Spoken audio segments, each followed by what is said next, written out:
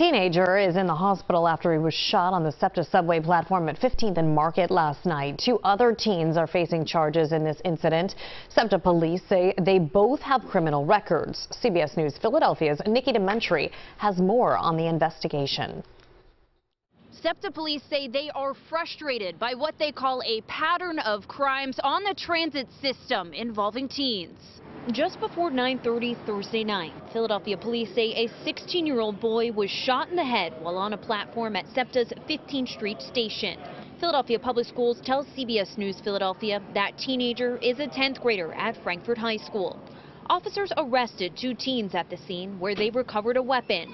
The district attorney's office says the 16 and 17-year-old will be charged as adults. At this time, Philadelphia police do not believe the victim got into any altercations with the suspects. SEPTA police says at the time of the incident, 3 of its officers were on the platform. Something has to give. We got to get our hands around pattern offenders in this city. The issue in this city is not first-time offenders.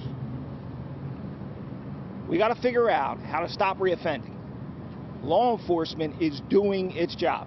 The transit agency chief notes both suspects had criminal records. The one who fired a gun, he says, was arrested 2 other times for unrelated crimes. Investigators are combing through a substantial amount of surveillance video from SEPTA cameras. As of this afternoon, police say the 16-year-old victim remains in extremely critical condition. In Center City, Nikki DeMentri, CBS News, Philadelphia.